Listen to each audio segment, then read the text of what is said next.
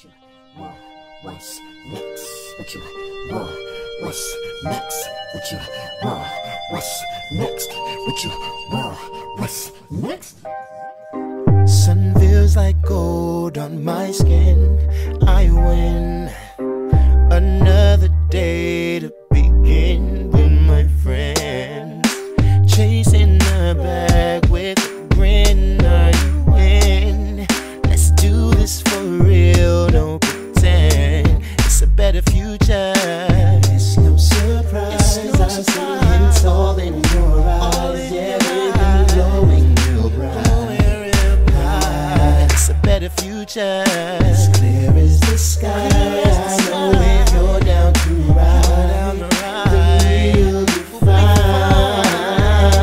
It's a better future. What's next? What you want? What's next? What you want? What's next? What you want? What's next? Take it in hand, understand it's a goal. You've always been there and prepared for the show. You're bright like them lights, it's divine when you glow. You remind me to shine, don't you know? It's a better future. It's no surprise, I'm seeing it all in your eyes. Yeah, baby, glowing real bright. It's a better future. As clear as the sky. I know if you're down to ride, then you'll be fine. Welcome. My name is Eliana Brownstein. I use she, her pronouns, and I'm the director of new work at Company One Theater. And my name is Africa Selah. I use they, them pronouns, and I'm Company One's new work producer in residence, supported by the National New Play Network. We're so grateful to have you join us for In Community We Trust, a digital event featuring readings of responsive short plays by Jonathan Norton, J.C. Pankratz, and Eliana Pipes. As we launch into 2023, we're still carrying the challenges and losses of the last several years with us. In strengthening our collective care practices, what does well-being look like now, and how can we uplift and enrich the health of our numerous communities? What kinds of public spaces of care can we carve out for and with one another? Prompted by these urgent questions, each Surge Lab writer has given us a snapshot of a person at a pivotal moment in their life and whose narrative journey helps illuminate the calls to action that we, the audience, can follow towards strengthening our neighborhoods. We paired each play with a conversation featuring Boston-based community partners whose work exemplifies what it means to center well-being and hope. We're really excited to introduce our writers and partners to you. Jonathan Norton is the playwright in residence at the Dallas Theater Center and an affiliated artist with the National New Play Network, where Company One is a core member. This multi-award-winning Black queer artist notes, "What I do is excavation. I dig up stories that have been buried and speak strongly to the world we live in today." We asked Jonathan to write about the power of food and the role it plays in grief, healing, and building community. Our partners at Comfort Kitchen, Chef Kwaa and managing partner Biplaw join us for an in-depth conversation about how small businesses and especially food hubs can be transformational for community well-being.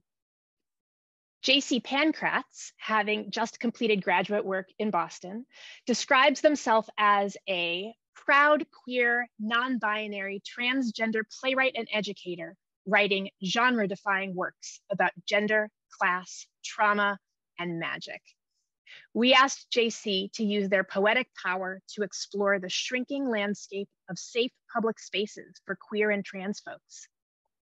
Biplaw, with partner organization Bagley, the Boston Alliance of Gay, Lesbian, Bisexual, and Transgender Youth, speaks with us about how Bagley is fighting to carve out these spaces of care and safety in an increasingly hostile political landscape. Eliana Pipes is a multi-ethnic writer, filmmaker, and performer, currently based in her hometown of LA after spending several years in Boston. She, like Jonathan Norton, is also an affiliated artist with the National New Play Network. She says, I write marginalized characters who have agency, who have complicated desires. I am not writing to give answers, but to ask questions. Eliana's narrative prompt brings us on a journey of the healthcare system, its language and structural barriers, and what it means to forge community care in that landscape. Our partner, Nishira Baril, founder and executive director of the Neighborhood Birth Center, chats with us about how the implementation of public health strategies that advance justice and equity, and how when the pregnant person is centered, that experience has the power to transform and heal individuals, families, and our civic landscape. The artists and partners featured in this program have shared suggestions for action steps we can take towards greater communal well-being. Stay tuned to hear more. And now we present to you In Community We Trust. What you want, what's next? What you want, what's next? What you want, what's next? What you want, what's Uncle Sonny's New Lady Friend Joanne by Jonathan Norton. Character, Uncle Sonny, African-American male in his 60s. Place and time, Dallas, Texas, now. Repass, after a funeral. Papa appreciate you come see about him, but don't worry about fixing me a plate. I'm fine with this here water. So all I need is a little sip of water. Help me cool down.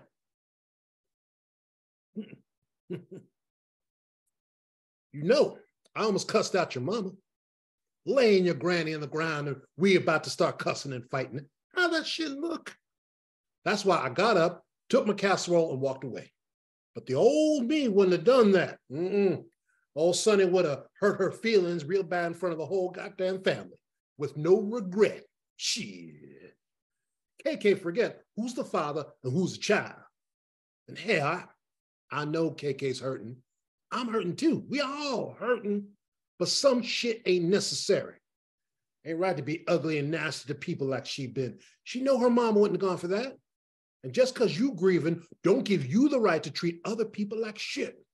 Innocent people at that. And hell, Joanne wasn't even in the picture when I was married to Sherelle. So why gonna treat Joanne that way? If KK want to be mad at somebody, then she needs to be mad at me. Leave Joanne out of the shit.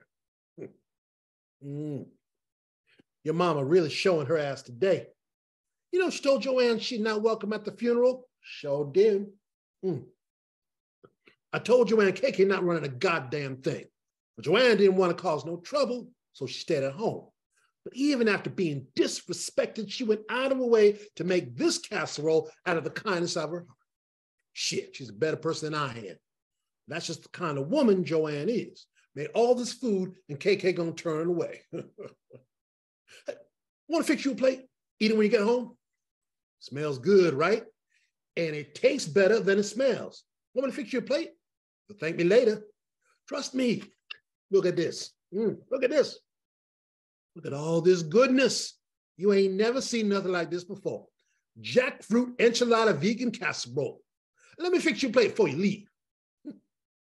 Please, baby boy, you got to help your papa out. I can't take this food back home. Imagine how Joanne gonna feel. I walk in the house with all this food left and ain't nobody took a bite. This is a goddamn shame. All this perfectly good food going to waste. Your mama wouldn't even let me put this on the buffet line.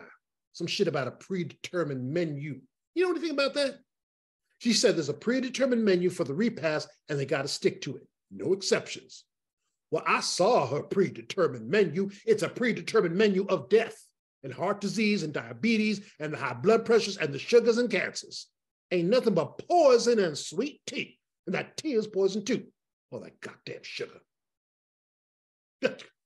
Stuffing their faces with all that greasy food. The only edible thing was the mac and cheese because that's your granny's recipe. Rest of that shit ain't fit for a dog. These collards and candied yams. You know who made that shit? Because them greens had a stanky odor and the yams looked burnt. That dressing looked burnt too. Like goddamn fried chicken.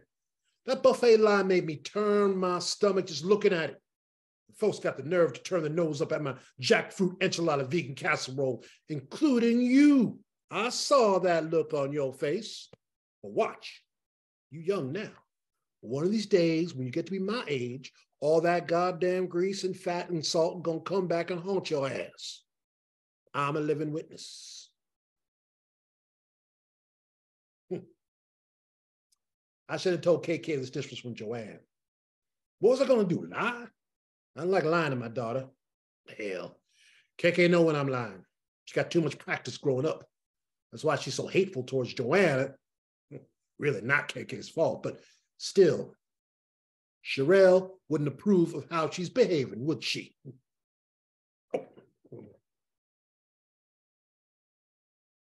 Hey, darling.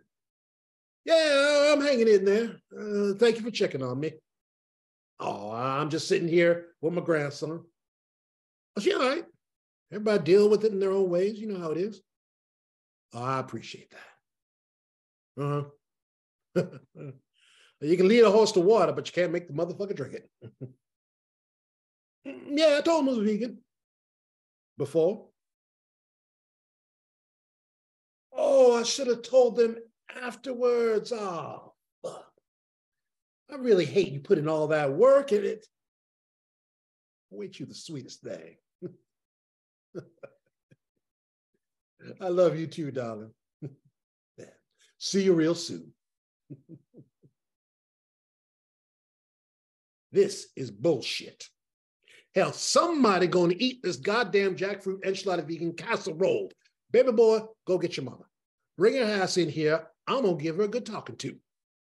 Go get your mama, because we about to settle some shit.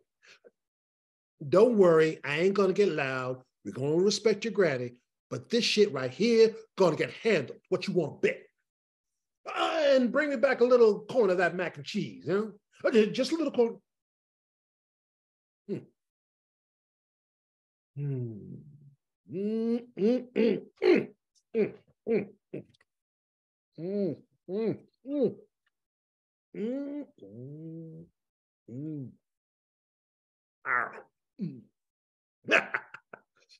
Look at all this day of dairy-free goodness.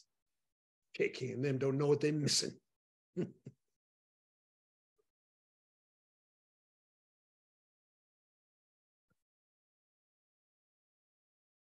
Sherelle, you still there? Can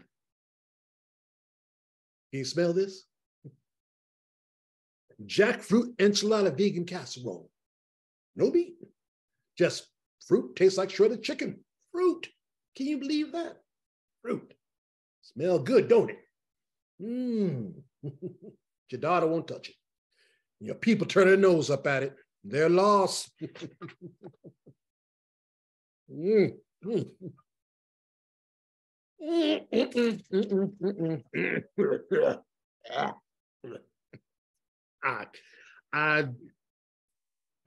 Shit ain't good cold.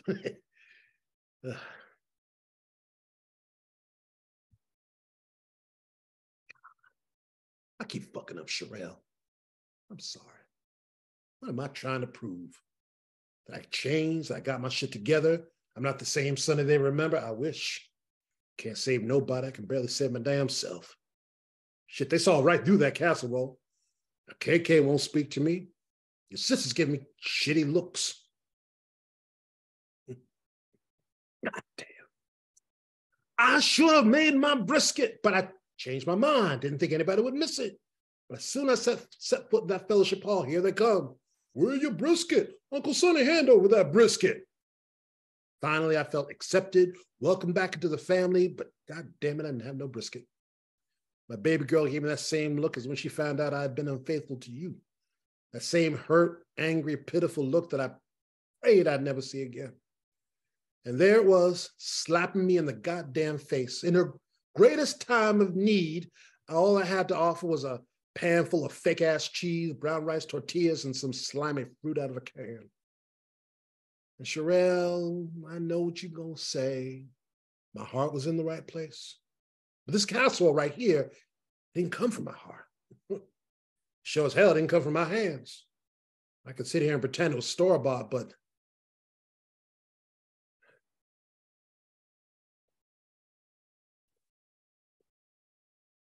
Sherelle, Please don't get mad at what I'm about to tell you, but I have a new lady friend. I feel that you have a right to know. Her name is Joanne Salazar. She's a vegan, socialist.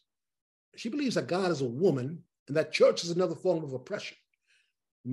And I think she got a lesbian lover too. She don't believe in monogamy, but I guess I deserve that. But before you start rolling over, she's also a farmer. She lives off the land, likes to get her hands dirty. She a country gal, like you. Yeah, I knew you'd like that last part. She got a plot of land in Joppy that her daddy left to her, and his mama left to him, and her daddy left to her. She turned that plot into a community garden. We call it headquarters.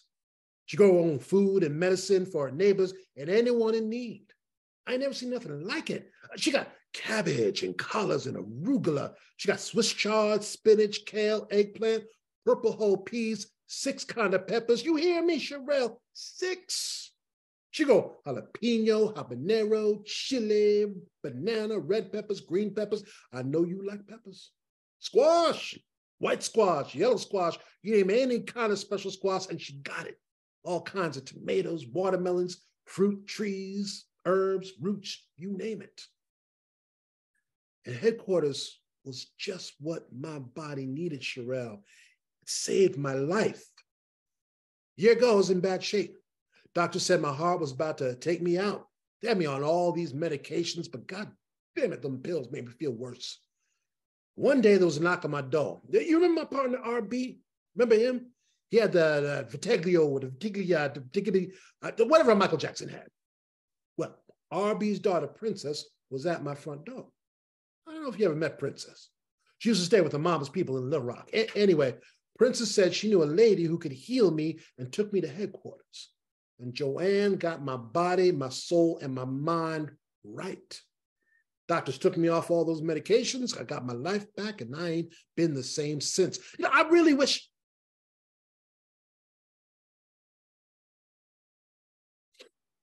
Folks come as far as though. We feed them, heal anybody and everybody. Volunteers pick for free. Neighbors is pay what you can. Everybody else full price. We start the volunteers off with yoga and breathing exercises. Young and old, strong and frail, it don't matter. You're going to bend something. Sherelle, you should see me doing yoga. For the first timers, we got a tradition. We feed them flowers. Lavender, chamomile, marigold, whatever's in season. That's how we welcome them to headquarters. Joanne's brother works with the at-risk teenage boys. We feed them flowers too. They call me Uncle Sonny. He brings them to the garden one weekend a month to help out and get food to take home to the families. It was rough at first. There was a bunch of knuckleheads. It reminded me of those roughnecks we used to chase away from KK. And I pegged them real good. They were trying to do a bit of work. One day, this boy, Amiri, started calling Joanne out her name. Sherelle, you know what that did to me. I got that boy backed up in a corner. I got in his face, told him to apologize. Then he haul off and take a swing at me. But shit, this old man fooled his ass because I'm not Popeye. I've been eating my spinach. I snatched that little boy up by his collar, started swinging his ass around, threw him into the rutabagas. And all them little fellas knew not to fuck with Uncle Sonny no more. Check this out. A few Sundays later, Amiri came back to apologize. And he brought his granny, picked fresh vegetables. It was her 80th birthday. Amiri fed his granny hibiscus. A few weeks later, she made her transition. I took Amiri to the men's warehouse to buy him a suit for his granny's homegoing. There's not a lot of men in his mama's people's side. I've never seen that before. His mama asked me to sit with the family. Now I'm Uncle Sonny for real, practically.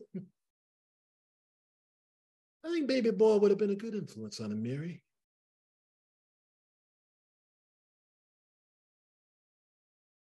Sherelle, I wish.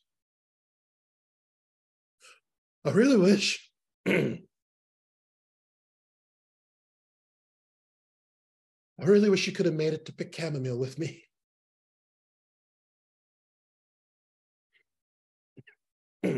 Oh, and butterflies. I forgot the butterflies. We raise butterflies too.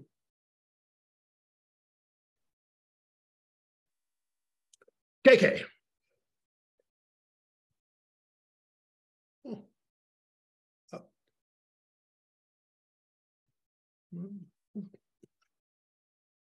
Put it on the burners first.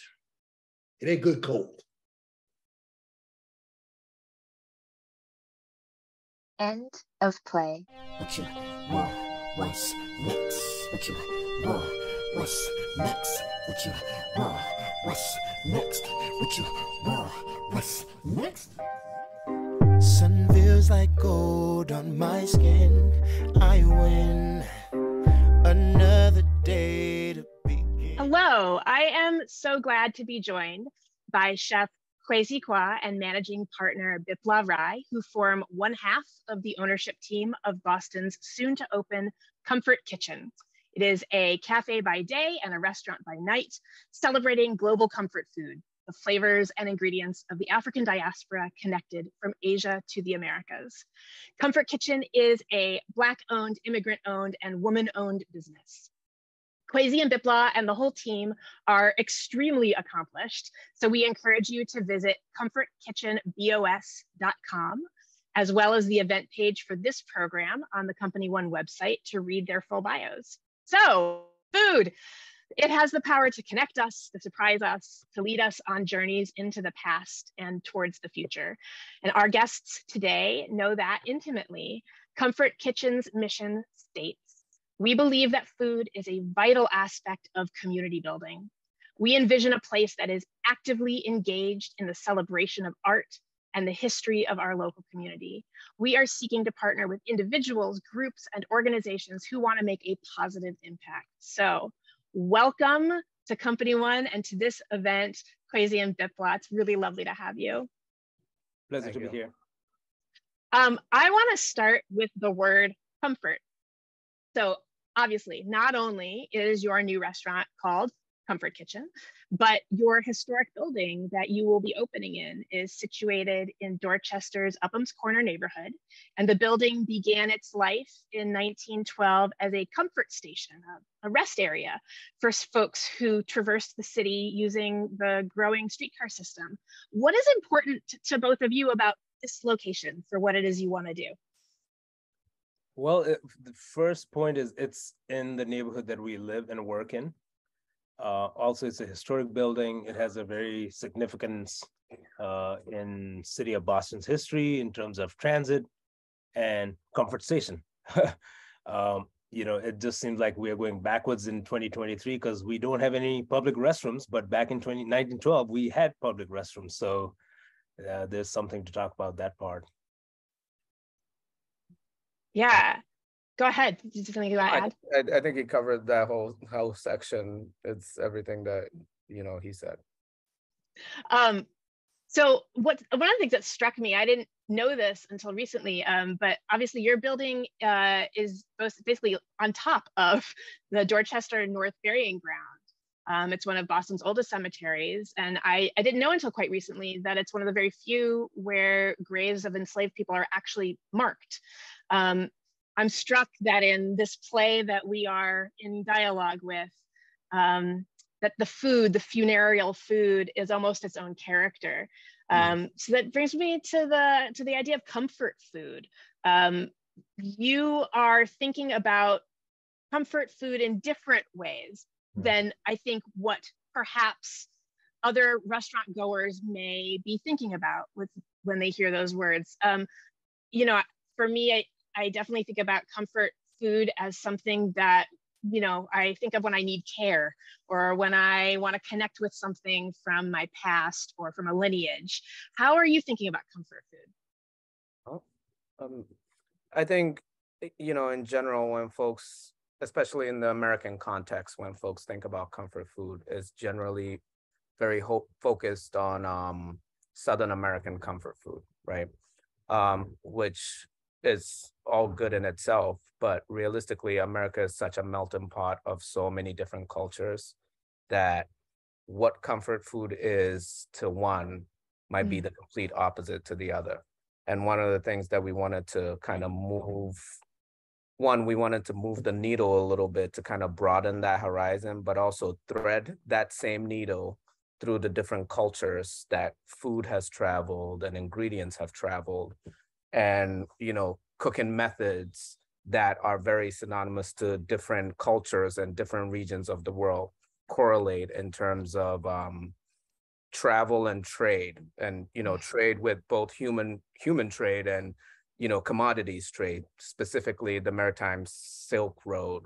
And those are kind of what we're focusing on when we talk about the African diaspora and how it connects to Asia and the Americas. Mm. Yeah, I mean, adding to what Kwasi says, I think another big component for us in terms of comfort food is immigrant food, right? Mm. So a lot of times immigrant food is excluded from this kind of discussion. You know, when we think of immigrant food, our expectation is very different than your regular, you know, let's say Italian food, which also is immigrant food. Right. So what we are trying to do is definitely, you know, food that we can relate to, like you talked about earlier, when we think about homeland, when we think of family, and when we want to connect, we always go back to cooking our favorite meal that your grandmother made or your mother made. And that's a big component. And, you know, United States being a very immigrant focused nation, I think that's the discussion we almost certainly don't talk about. And especially given in terms of like restaurant and, you know, hospitality industry, it's run almost entirely by immigrants, and the stories of immigrants are never forefront. And I think specifically when it comes to Black and brown immigrants, one of the things that, you know, the food industry has always been so heavily Eurocentric that some of those stories have very much been lost. And a lot of times when folks think about Black and brown immigrant food, the expectation is low quality or an excessive abundance, but cheap, you know, and we're really trying to change that narrative as well.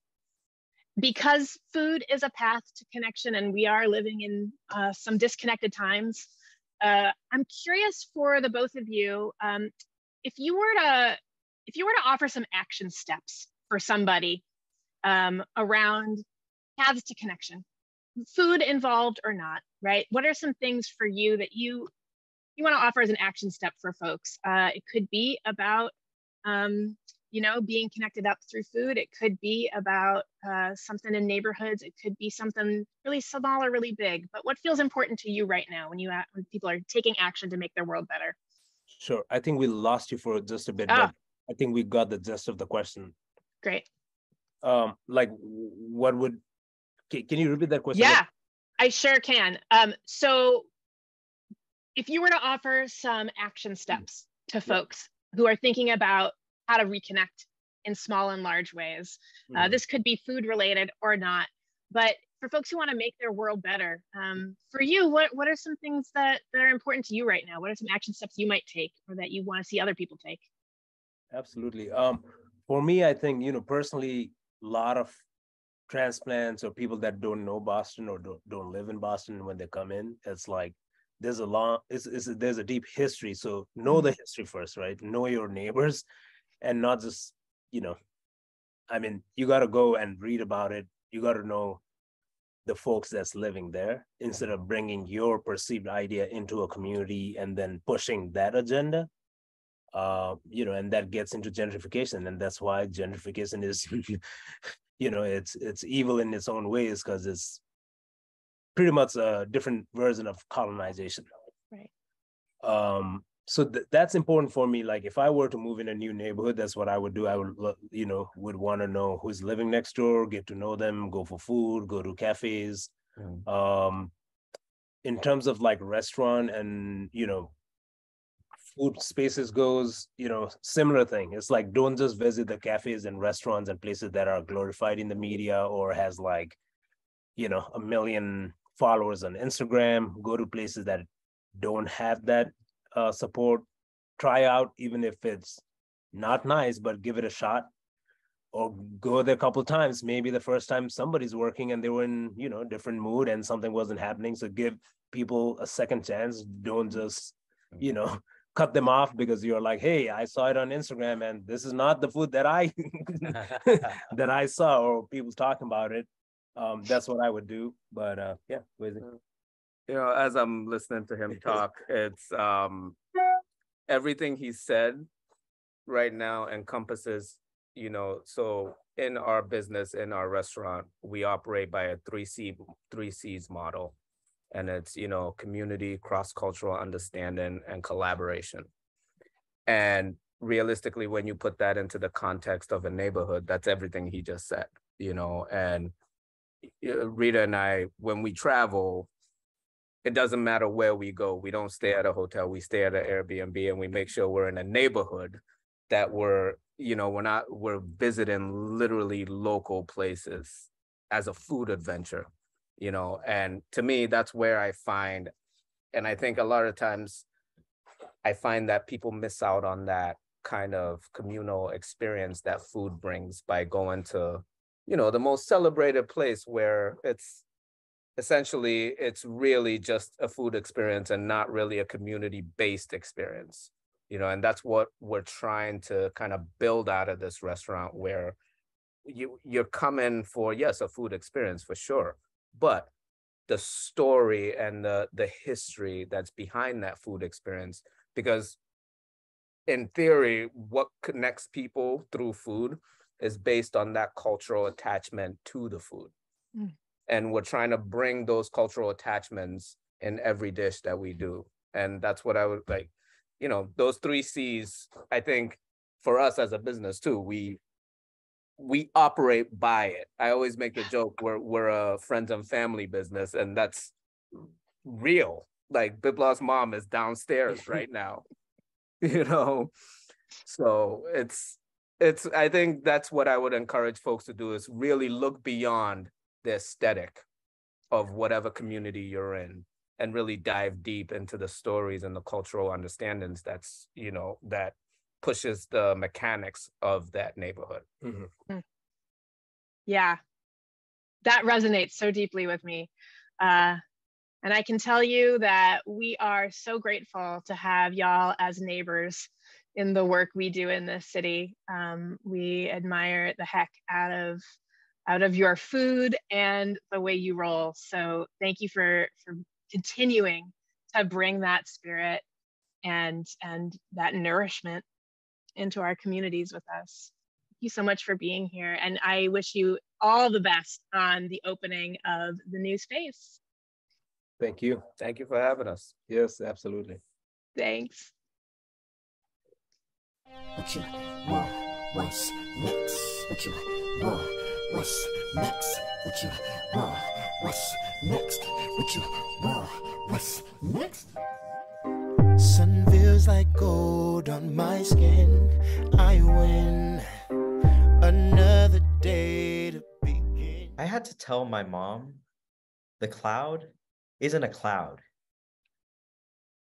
I'm over at her house doing the chopping, not logs, onions. Her wrists aren't so good anymore. She has a government-issued 20-year-old PCA. He usually does it, but he was sick. Of course he was sick, because it was allium day. Scallions, shallots, red onions, yellow onions, white onions. And she's got a watch. Pash, make the dice a little smaller. Pash, half moons. That's a slice. A slice is different from a half moon. No, let me look it up. I said, I'm looking it up. What's my password for the New York Times? Meanwhile, I'm openly weeping into a Tupperware. Full snot, full tears. The air is like if you set a Denny's on fire. Just acrid. I didn't even know what that word really meant until allium day. But of course I know her password. She hasn't changed it since 2011. I said, Ma, change your password. And she looked at me like I was, I don't know, a plebe chopping onions. Anyway, I was like, it's your data. It has to be password protected. You know, the two go together. Passwords are about doors and making sure they only open for you. So like, let's change the key every once in a while, okay? She rolled her eyes at me. If I had tried to roll my eyes, 1,000 onion molecules would have slid up and penetrated my brain through my cornea before farting directly into my neurons.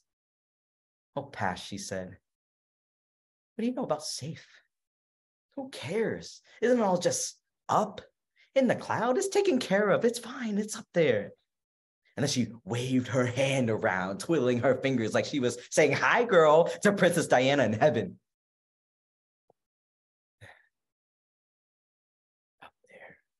Up there, up where, dude?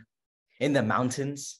In the fucking airplane zone? I forgot the word sky for a second. Jesus Christ, this long COVID shit is too real. The thing is, my mother, the least spiritual person, no sense of delight, of whimsy, imagination. Life is short, then you're worms. When I was a little kid, I would be like, oh my God, last night I dreamed about Ken making out with my Barbie's horse. And she would be like, it wasn't real. And walk the fuck away. Immediately. It was crazy. Mom, last night in my dream, I was a banana. It wasn't real. I got all D's and all my teeth fell out and laughed at me. It wasn't real. And then when I grew up, dream or even maybe only a joke or a thought too wild, and she just clear her throat. Oh man, I had the weirdest dream. I was giving birth to a can of soup. But the same woman, my mother, thought every picture she took on her cell phone, every email she dictated into Google, and every pumping the air memoji was just drinking tea together in the solar system, whirling about, ascended.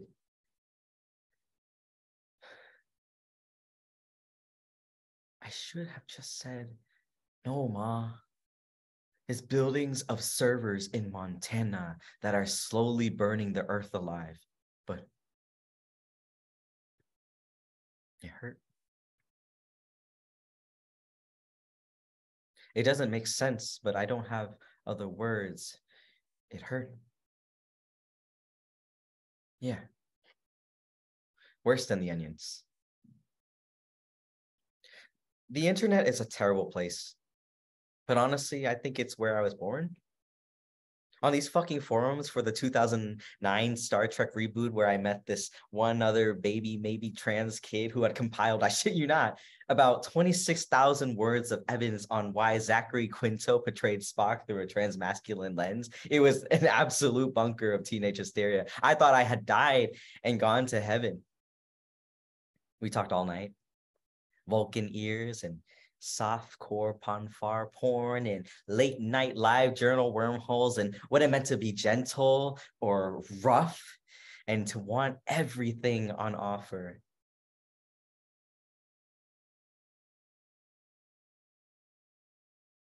I mean, I had nobody.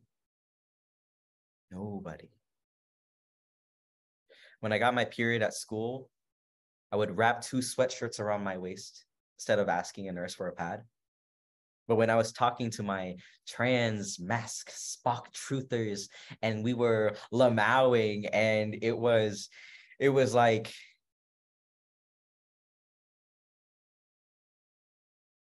fog or mist, faint, but technically tangible, real. Your breath making clouds in the cold. That's how different it was from being around other people. And when I sat on my 200 fucking hoodies in the back of study hall with nobody in a mile-wide radius to talk to, instead of just wishing I was dead, I would close my eyes and imagine or remember or I don't know. And that feeling, that fog would settle on me as though the ceiling tiles had parted and all our dumb little chats falling, fluttering, cold, piling on my arms and hands and face. Snow. Like the most beautiful snow. And that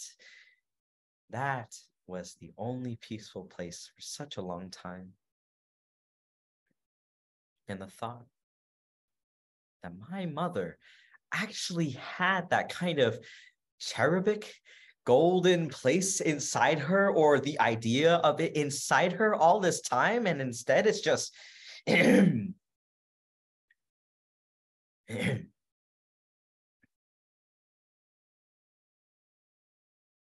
we could have had that. The same dream?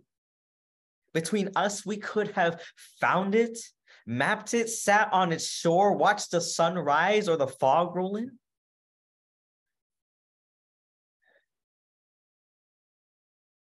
Instead, just, Pash, what do you know about safe?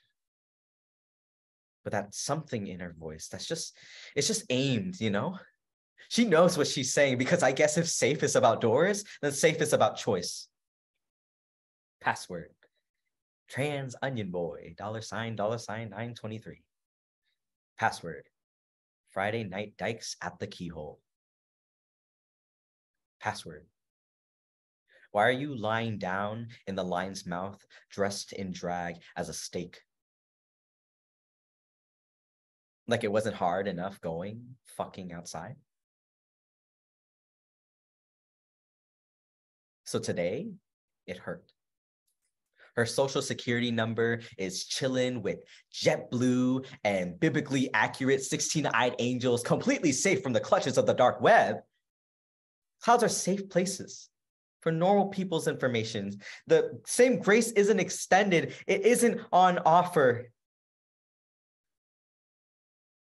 And then she very carefully scrolled just an inch or two up. A slice is lengthwise. A half moon is across.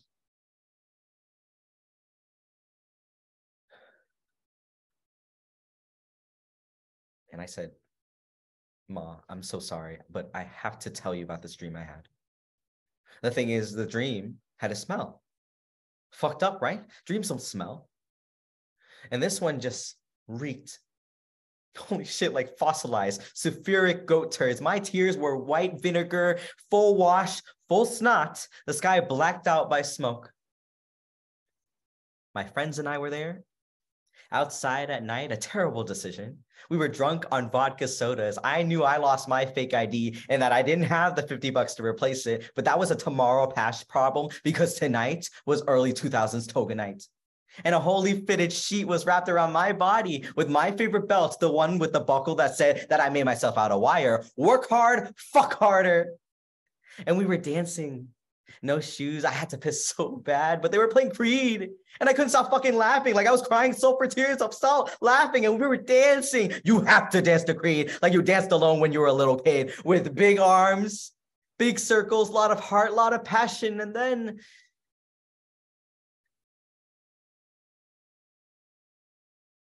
a volcano erupted. In the distance, cleared its charcoal throat, flung out its arms in 1,000 red rivers of exasperation, and sneezed hunks of burning magma into the handkerchief of our lives. The air caught fire. Our clothes burned. Crusted ground obsidian, winter layers of pumice mud. And we held hands and spun, singing louder, mascara running, and the fiery grit pelted the skin, and the lava rippled the ground, 1.5 million tons of molten rock per second. Thick dust from the center of the earth. Tephra gas eruption plume blotted out the sun as every dog and dude and man died in their earthen houses, burned alive. As the ash cloud rested its palm on the mouth of the world, our arms cast beautiful shadows in the flame light. The dust flakes whirled through the air, battened by our slow, exquisite orbits.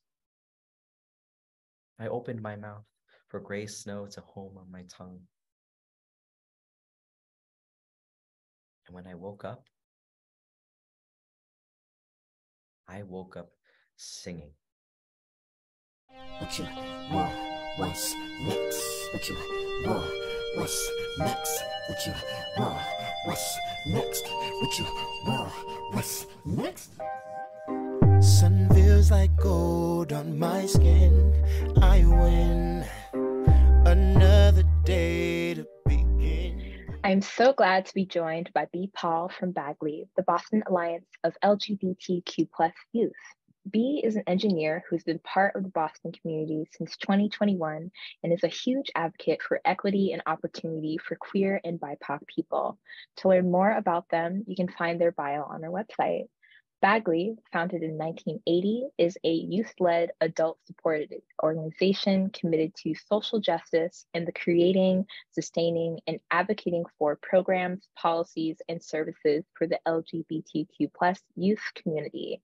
This conversation is taking place as part of Company One Theater's digital event In Community We Trust and is connected to a brand new short play by C1 Surge Lab writer J.C. Pankratz called Yes, Virginia, Trans People Danced Under Mount Vesuvius. In this play, we meet Pash, a 20-something trans person caring for an aging person who sees magic in technology and the internet and data clouds, but can't seem to imagine the reality of a world where Pash can exist in safety. At Bagley, Biplaw serves as a host homes peer leader working to address LGBTQ+ youth homelessness in Massachusetts for youth ages 18 to 24 years old. I am so excited to chat with you, B, as Bagley supports Boston's LGBTQ+ community and beyond through extensive interpersonal programming that offers identity-based social support groups, mental and behavioral health programs, a walk-in clinic, and really a space of community.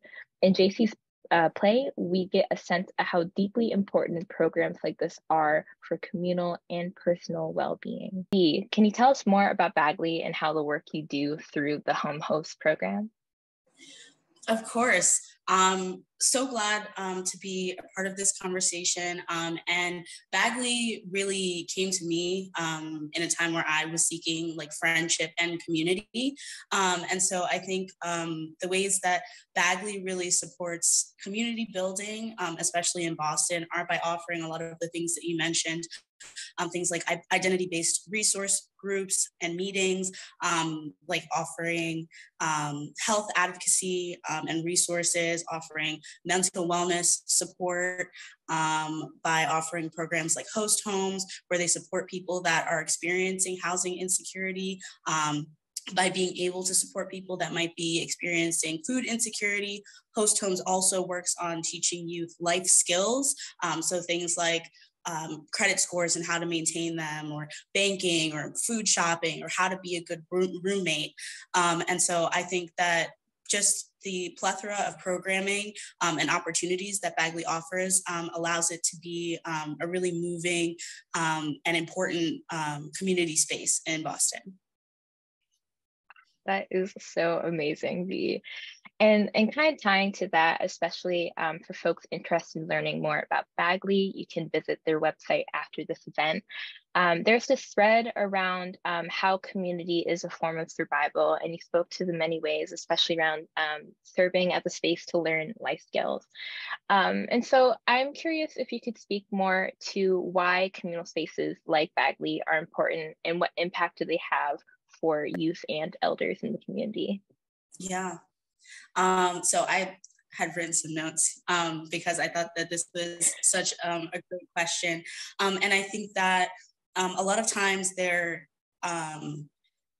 what happens is that as more community spaces are built, there is more space for people to come in and try and like harm and destroy those spaces. And so I think that what's really important and necessary for spaces like Bagley is to incorporate things like mental wellness, security, and mindfulness of your peers.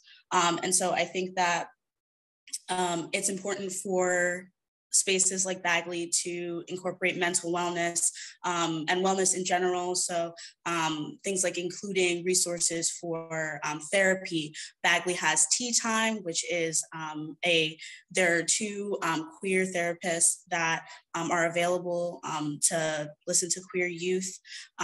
They also have Peer Mental Wellness Meeting, which is a great resource for people to come in as a group and discuss mental wellness.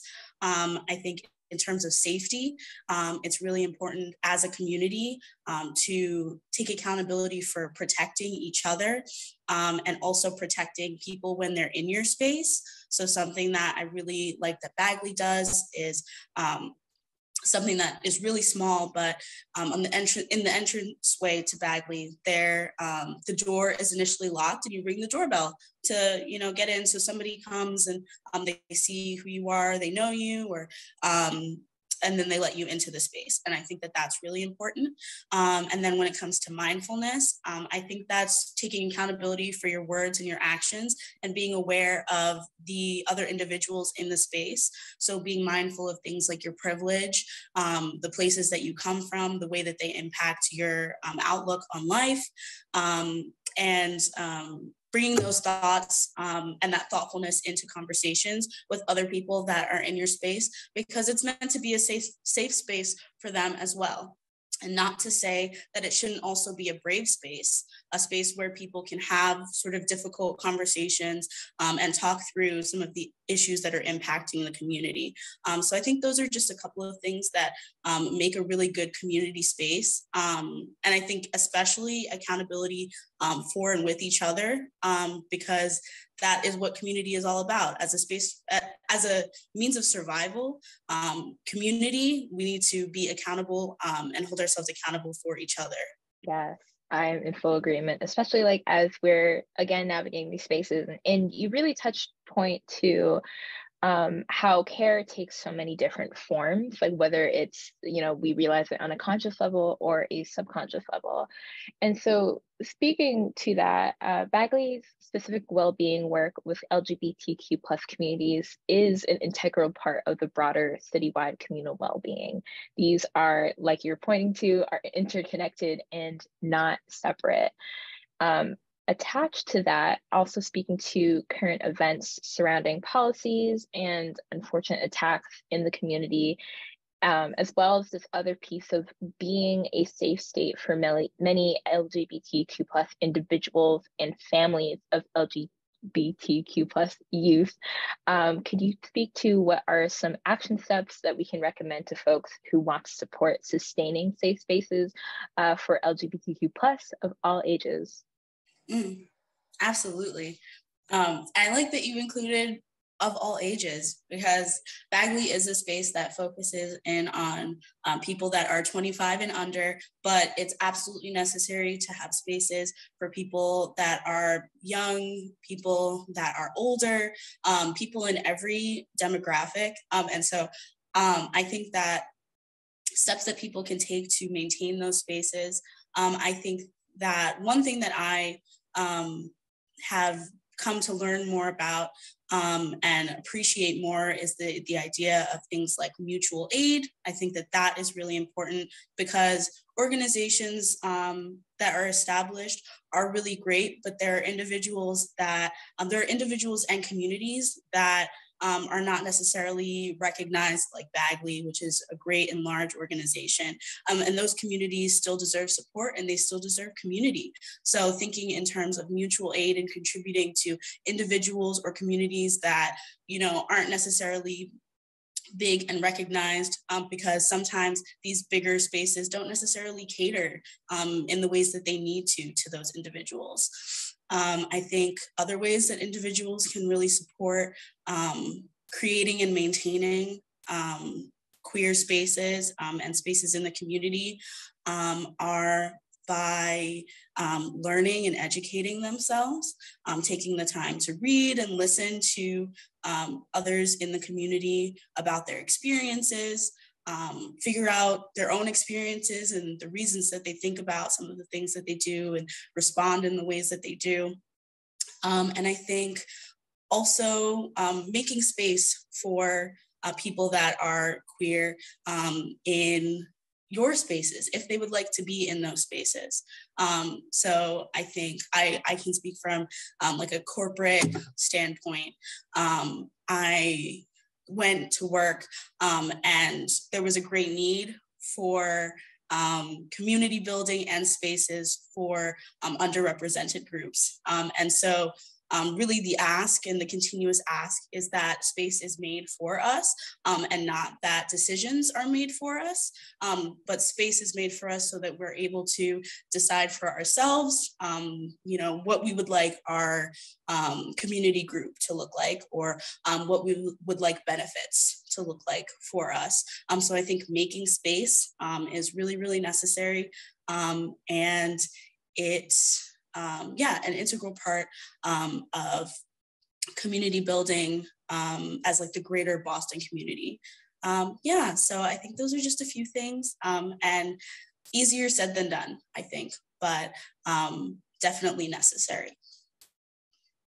Yes, thank you so much, Vee, for those amazing action steps. And also, thank you so much for your time to speak with us today. Thank you for having me. This has been really, really wonderful. Yeah, thank you. What you want, what's next? What you want, what's next? What you want, what's next? What you want, what's next? Sun feels like gold on my skin. I win another day to begin. The Waiting Room by Eliana Pipes.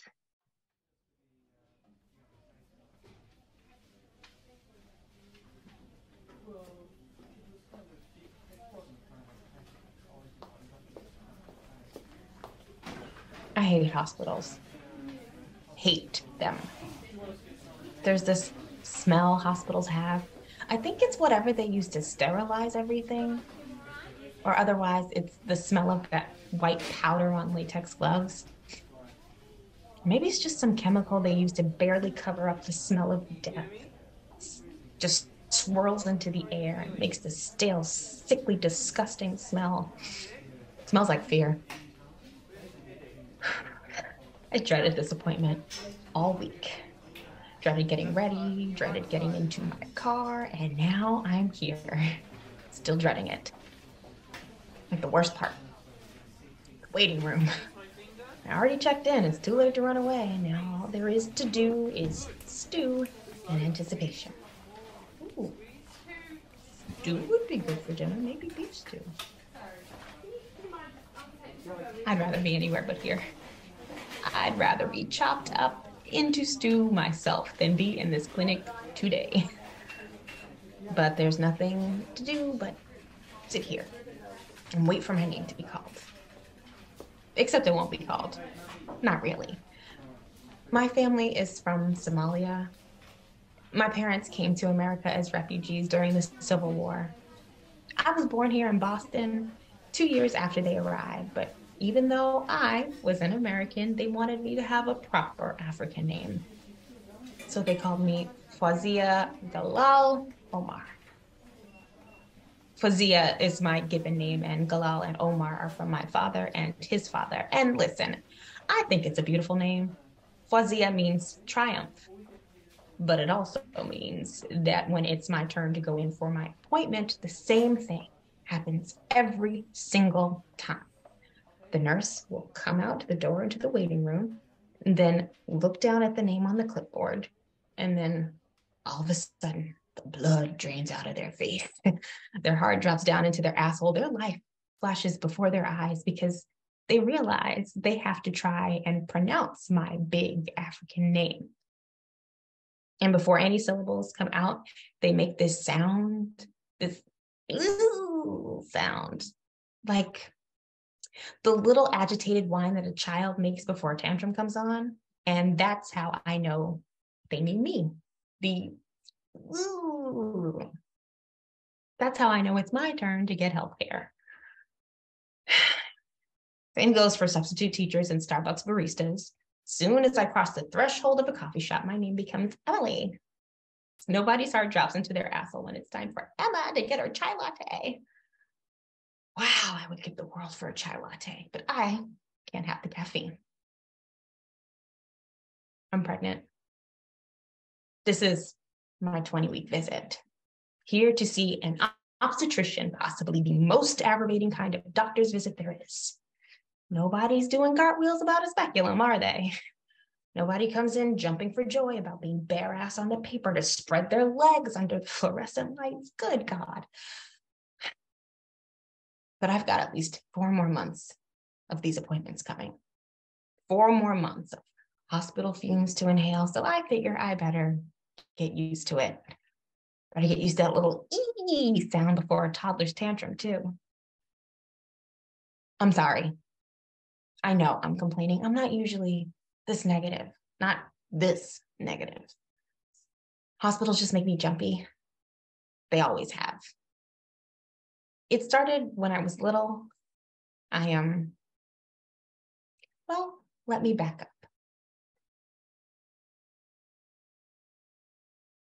One day when I was about 10 years old, my mother woke me up real early in the morning, before sunrise even. And she told me we were going on a trip. She needed my help with English. I have an older brother, 3 years older. He was born in Mogadishu. His Somali was much better than mine, so usually he was the family translator. But today, for some strange reason, I was chosen. My family didn't have a car then, so we had to walk to the bus at the break of dawn in the cold, climbing over dirt-stained snowbanks. It took us 3 buses to get to the closest hospital. But what would have been a 25-minute drive took us an hour and a half instead. All the way there, my mother seemed strange. She was twisting in her seat. I was mostly trying to stay awake, feeling bitter that I'd missed my Sunday cartoons. I wondered what the code name kids next door were up to while I was sitting on the bus. But finally, we arrived. I helped my mother check into the emergency room at the front desk, and then we waited. And waited, and waited, and waited. No wonder I hate waiting rooms. I thought the bus was bad. We sat there 5 hours before anyone came to see her.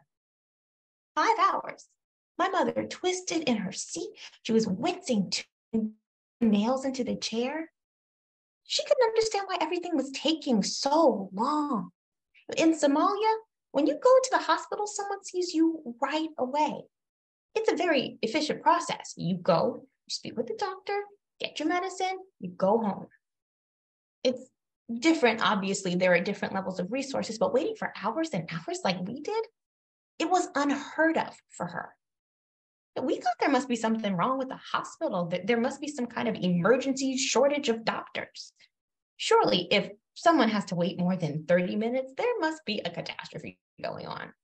It shows you how little we understood about American healthcare. But finally, someone came in to see her, and I shuffled into the appointment room with her, and the doctor came in, this old man with tired eyes. He might have seen 50 people that day. And my mother was wearing her hijab. It was her favorite one too, bright orange. But as soon as the doctor laid eyes on her, this look just washed over his face. I'd seen the look before when Americans meet my mother, and I knew what he was thinking. The judgment was just sitting there on the surface. There's no mistaking it. He was thinking foreigner. But I was trying to focus because I knew that this was my big moment, time to translate, to help this man in the white coat understand my mother, to help him understand her pain. He asked me questions. I asked them to her. She answers, and I tell him what she said. So, what are you experiencing? Pain, lots of cramping, blood in her urine, pain between her legs like it's burning.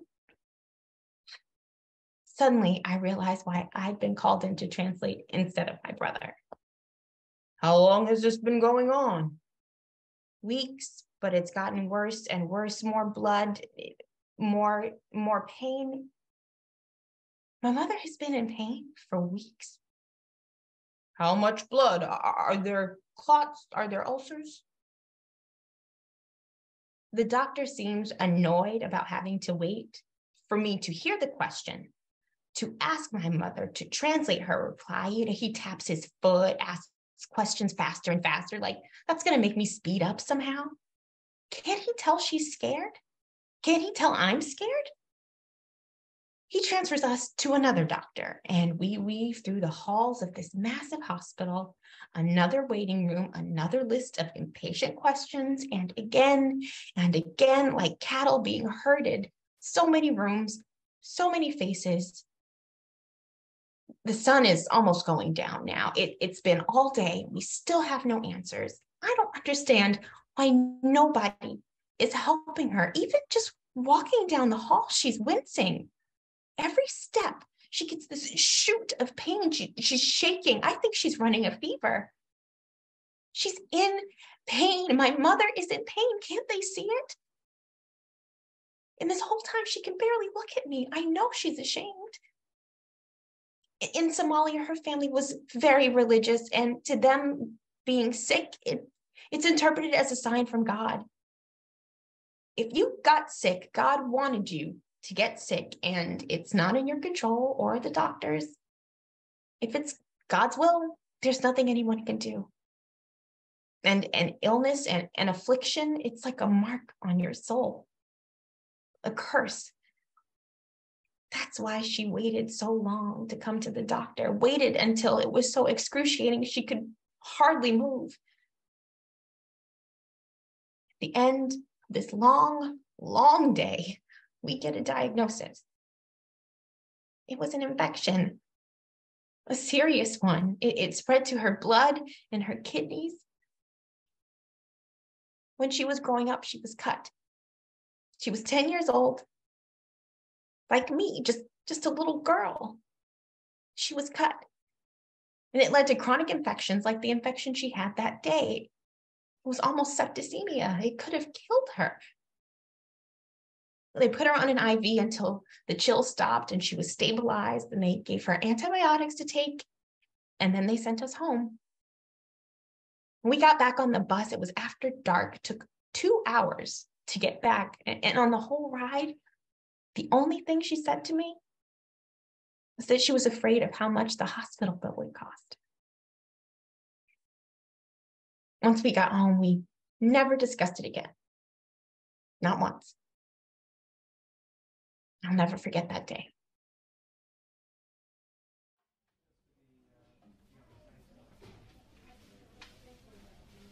I know it was just one day. I know that. And the antibiotics worked. My mother survived. And really, knowing everything I know now, it could have been worse. It could have gone so much worse. At least we got there in time. At least somebody listened, even if it was the 5th doctor. That sort of thing, it just stays with you. A few years after that, I had to go get a physical so I could play varsity soccer at my high school. The appointment was at that same clinic. My stomach was in knots the whole way there. I hate hospitals. I still hate hospitals. Hated them ever since that day. I don't want my baby to be afraid of going to the doctor. I don't want my baby to be afraid of anything. I don't want them to go into the world feeling like the world is set against them. I don't know. But it's hard, to get past something like that. Then they finally call my name. Fawzia Galal Omar. Perfectly. Oh, shit. She pronounced my big African name perfectly. Fawzia Galal Omar rolled off her tongue like it was chai latte for Emily. That has never happened before. I follow her back through the halls of the appointment rooms, and I can hardly believe my eyes. It turns out my doctor is an African woman too. My doctor is West African, not Somali, but I can forgive her for that. And suddenly, the hospital smell doesn't bother me so much anymore. I don't even mind the speculum or the sanitary paper or the fluorescent lights. She knows my name. She smiles at me. She has kind eyes. She's patient with me. She listens to my questions. She lets me know what to expect before she starts the exam. She sees me. She really sees me. She does the 20-week ultrasound, and it turns out I'm having a baby girl. Maybe she'll be a doctor one day too. Or a dancer, or a barista, whatever she wants. She won't be afraid of anything.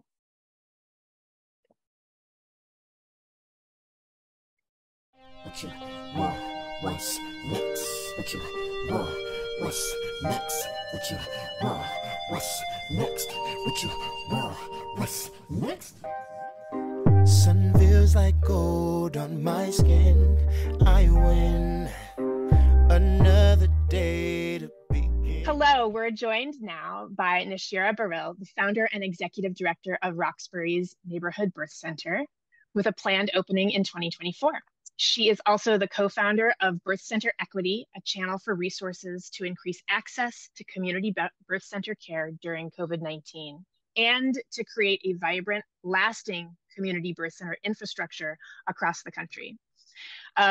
So Nashira's professional and personal biographies are intertwined, as she comes from a line of midwives and activists, and you could read more about her story at neighborhoodbirthcenter.org, as well as on the event page for this program on the Company One website. We are thrilled to be in conversation with you, Nashira, as a companion piece to Eliana Pipes' play, The Waiting Room, which follows the story of Fawzia, an American-born woman whose parents arrived in Boston as Somali refugees. Fawzia is at an obstetrics appointment, 20 weeks pregnant, and is girding herself against the hostility she often expects in these medical settings. The play throws into stark relief something that we know that you hold as a deep truth, that humane, culturally informed care for birthing people is tied to our larger fights for a just world and for whole community well-being. In fact, the vision for Neighborhood Birth Center lays it out really clearly on your website. You've said that, I'm going to quote you here, "Our work is guided by the belief that the world we want to live in, from a healthy family to a healthy planet, requires the reimagination of healthcare and the equitable redistribution of capital. To birth a just and bright future and change the course of maternal health, birth centers, especially those led by people of color, must be invested in at scale. Neighborhood Birth Center is about people at the margins, redesigning healthcare in ways that improve experiences and outcomes for all." So welcome, Nashira. We are so glad to have this chance to talk with you. So I want to start with, why are birth centers important? Why are birth centers important to you? Thank you, Eliana. It's really nice to be here. Birth centers are important because the majority of people who give birth in hospitals in this country are actually low risk and could really safely be tended to by midwives in community-based settings. Unfortunately, many communities do not have birth centers. There are about 400 birth centers in this country. And unfortunately, our current model relies on an individual midwife seeding the birth center with their personal savings or taking out a mortgage. And so access to birth centers is inequitably distributed. And birth centers are important because they bring midwifery back to community. And, not so long ago, 1 or 2 generations ago, midwives caught arguably all the babies in community settings and at home. And what we know from the data is that birth centers are safe. They provide better outcomes, and they actually lend cost savings back to the healthcare system. And so part of our work is to really reclaim the power of midwifery and community birth, and to integrate birth centers into the healthcare landscape, into the infrastructure, knowing that some folks, will need to access hospital for some reasons, but many of us can birth safely outside of the hospital. And in doing so, as someone who gave birth at home twice, I can say that there's an incredible amount of agency and power that comes with that experience that for me has completely transformed my life now 9 and 5 years after each of my home births. That I am a different person. I walk through the world with a different sense of power and possibility because of the ways I was supported by midwives and because I gave birth on my own terms. I know that one of the things that is true about Neighborhood Birth Center is that it is the vision for it is that it is part of a landscape that also involves hospital birth. It's of a piece with a total healthcare experience for communities.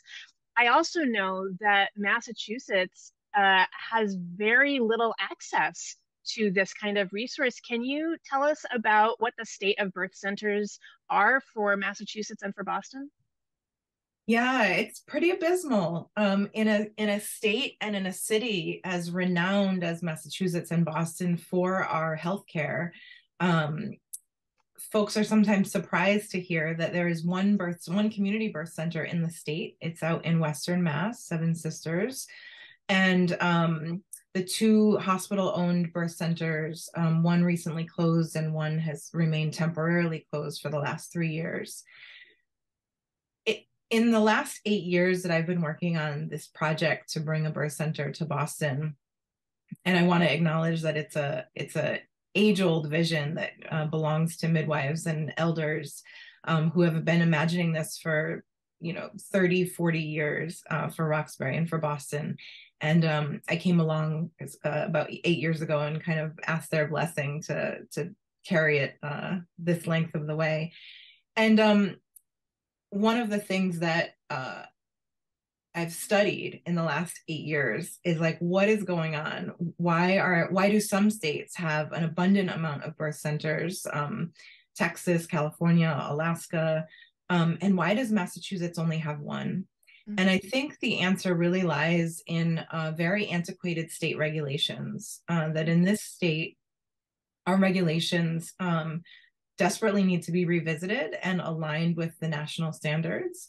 And unfortunately, they just create significant barriers that many individual midwives, and again, that's who generally is starting up birth centers, who are managing a practice while trying to work on creating a birth center, that they're really creating a lot of barriers, both financially in terms of the time required, and they require, for example, midwives to practice under physicians with hospital backing, when there is another state regulation that actually says that certified nurse midwives have independent practice.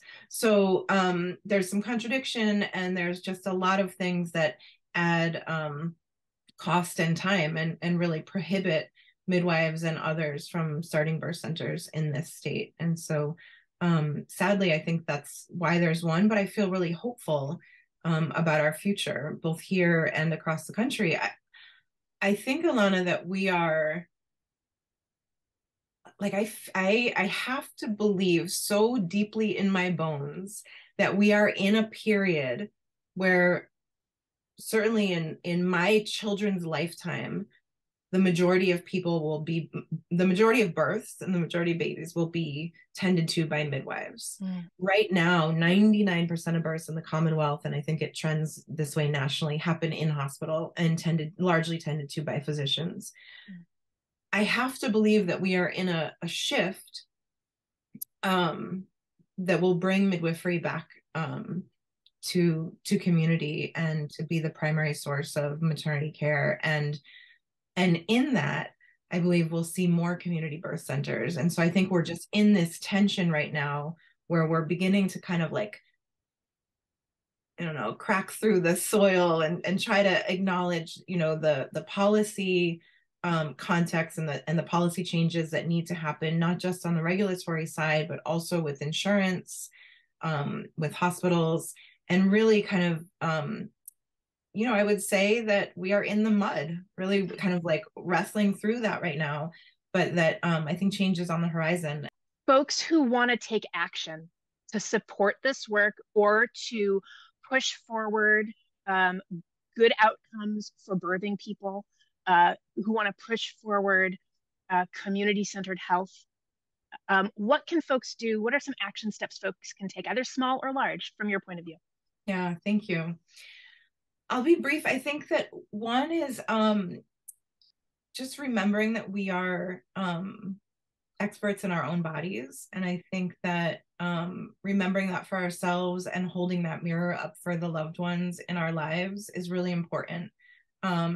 And so for folks who are pregnant, looking to become pregnant, seeking abortion, having people around you that believe in your power can really change while you're navigating systems that thrive by actually not supporting your power. And then on a bigger scale, policy. We put out policy action alerts. Bay State Birth Coalition does as well. They're our policy partner.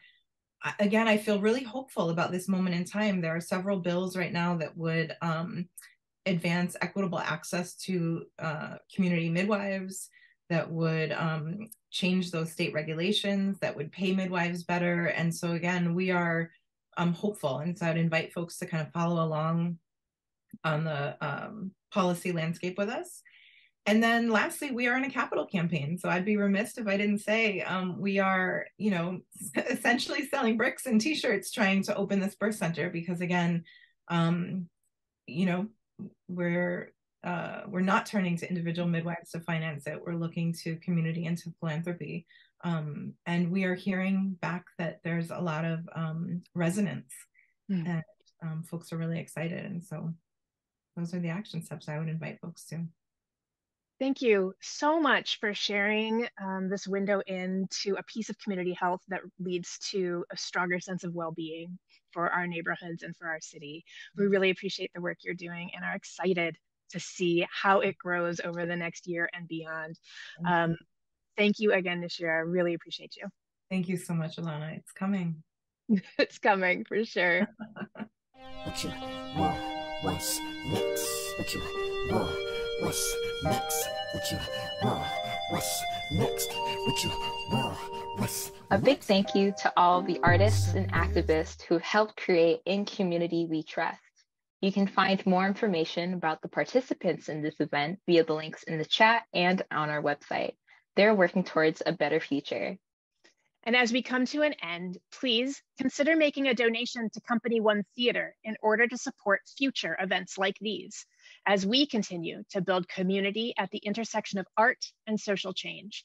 Your support really matters to us. To donate, please visit companyone.org/donate. You'll also find that link and our Venmo handle in the description of this video. We also encourage you to support our community partners. Visit Comfort Kitchen and Boston's Upham's Corner once they're open for regular service.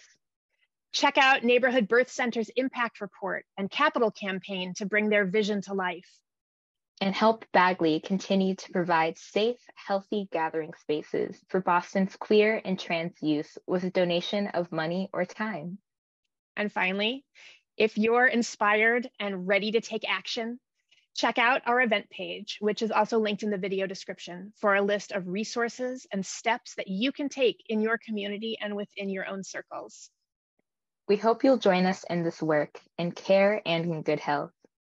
From all of us, thanks. What you want, what's next? What you want, what's next? What you want, what's next? What you want, what's next? Sun feels like gold on my skin. I win another day to